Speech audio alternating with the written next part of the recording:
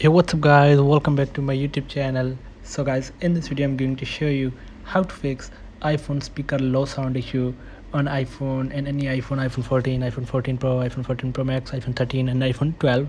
So let's get started this video. So guys, solution 1 is check your iPhone's volume. So check iPhone volume. So simply after checking your iPhone volume, and the solution 2 is disable the noise cancellation feature. So open settings, scroll down, tap on accessibility, scroll down and tap on audio and visual. So here's the phone noise cancellation. Tap to turn this off. After turning off, go back, open journal, tap on transfer, reset iPhone, tap on reset and reset all your settings. So guys, after doing all reset all settings, solution 5 is turn off Bluetooth. If the Bluetooth is on, simply turn this off.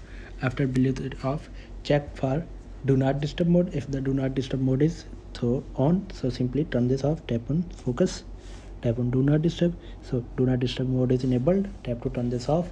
After turning off do not disturb mode, simply check your iPhone speaker and clean the iPhone speaker on your iPhone.